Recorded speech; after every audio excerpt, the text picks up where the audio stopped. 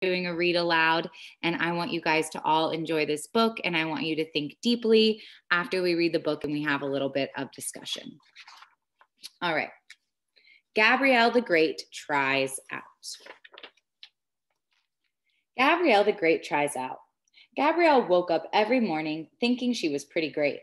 She sat up in her bed and whispered good morning to the trees and the birds and the clouds and the sky. Poised as a young princess, she gazed around her room, smiling at the art decor made by her own hands that adorned her walls. She closed her eyes and whispered a morning prayer, and thanking the Creator for another day. Gabrielle waited patiently for her father to come into her room and greet her as he always did. "Good morning, Gabrielle the Great," he would say with a smile as long as the Mississippi River. He reminded her every day that she was great, just because she was Gabby.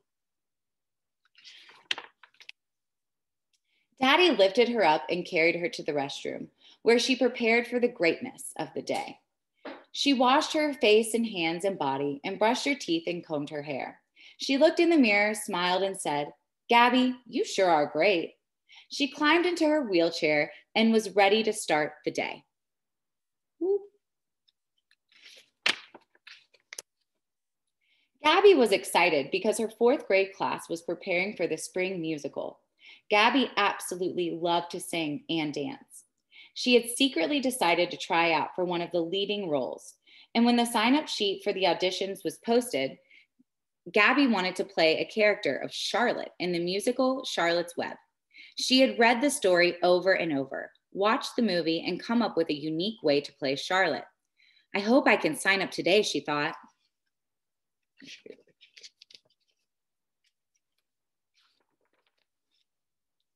When Gabby descended from the school bus, her friends and an adult helper were there waiting. She kept her secret safe in her heart and did not tell them about her intention to audition for the play. Miss Carey, Gabby's helper, wheeled her into the lunchroom for breakfast.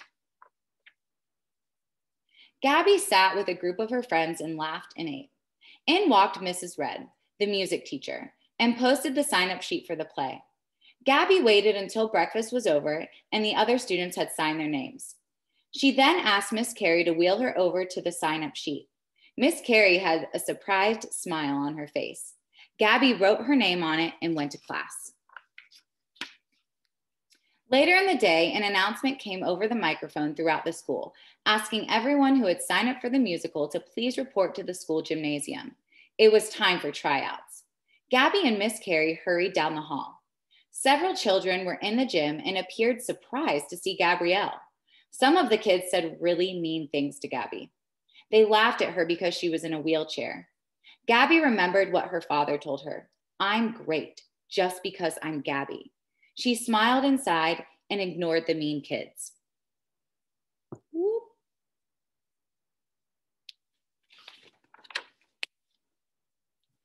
When it was her turn, Gabby read her lines loudly with a smile on her face. She added her special touch that she had been practicing.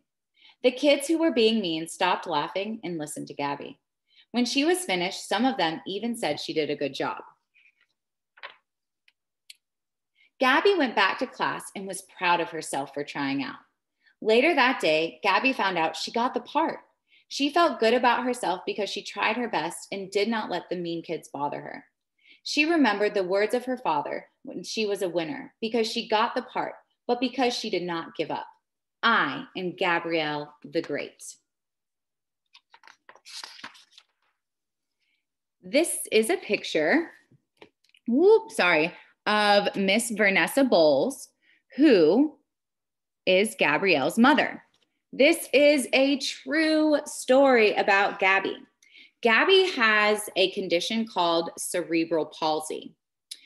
Cerebral palsy, if you haven't heard of it, it's called CP for short. And because a lot of people have a hard time saying cerebral palsy, some kids with CP use wheelchairs and others walk with the help of crutches or braces. In some cases, a kid's speech may be affected or a person may not be able to speak at all. It's a condition that affects thousands of babies and children each year. It's not contagious, so you don't catch it. It's something genetic that we've been learning in science, right? So it's something that you're born with, Okay. So kids who are born with cerebral palsy have a really hard time controlling the muscles in their body. And so that's why a lot of them have to use wheelchairs and crutches and different things like that to get around. So I'm going to